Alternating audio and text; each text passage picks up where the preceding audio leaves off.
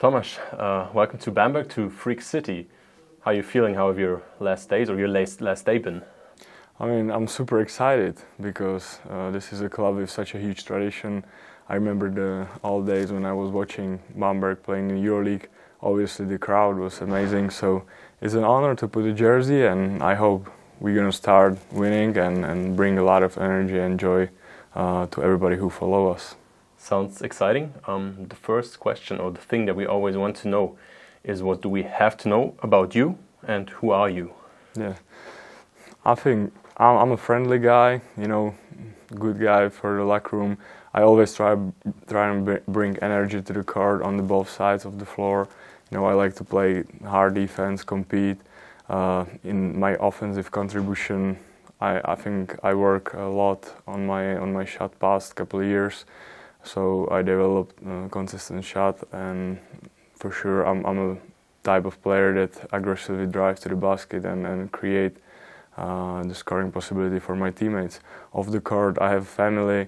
I like to watch some documentaries, read books, enjoying good food, and basically that's it. On your Instagram account, we read family over everything. Yeah. How important is family? Yeah, for me, I mean, every time you have a bad game or your team lose, and then you come back and your 1 year old daughter welcome you, you forget, or you watch it from different perspectives. So for me, my girlfriend and my little daughter is everything, and I wouldn't exchange it for nothing else. Let's get to the sports side of things. You've had some stations in Europe already. What kind of comes up is that you've been to Italy for many years. Would you say that winning the championship there was maybe your biggest success?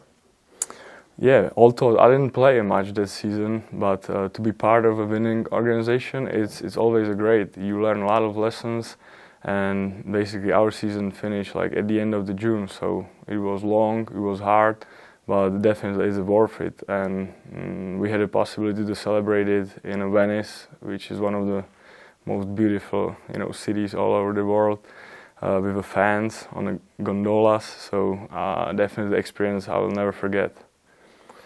Under one of your pictures, you wrote, "I've got some Italian blood running through my veins." Yeah. Is it like that? Do you have? Yeah, that means the father of my grandmother was an Italian.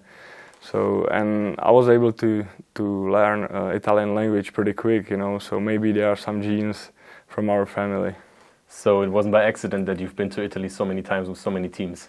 Maybe not, but like I say, every time Italy for me represents a beautiful country with a great food, warm people, and great fashion, mountains, sea, country that has everything, and I was really happy there. Now you're here in Germany, in Bamberg. You got a chance to see the team play in yesterday's game already. What impression did you have? I really liked the effort and the way the team showed character when they were down by 10, 15, never put their heads down. So it's the key ingredient in a team when you want to create a winning culture. So you can build on that. Definitely. Right now it is not best the moment, but like we all know in the sports, things change really quickly. So I like the effort, I like the way the guys compete, and that's very important. Short-term thinking, what are the goals that you have here?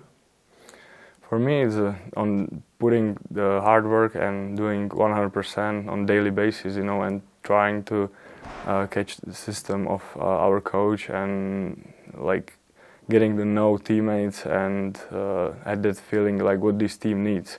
So to be able to give exactly, to be the pieces in order to win games. We're looking forward to that. Thank you for your time. Thank you very much. I appreciate it.